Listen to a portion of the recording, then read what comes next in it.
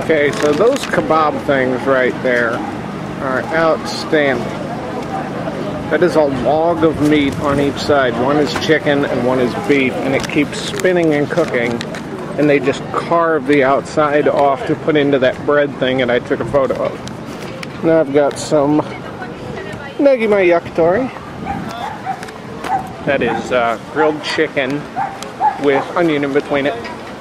It's supposed to be really, really, really good. And I'll get back to you. I may eat this and then get a little yakisoba, you know, because it's festival.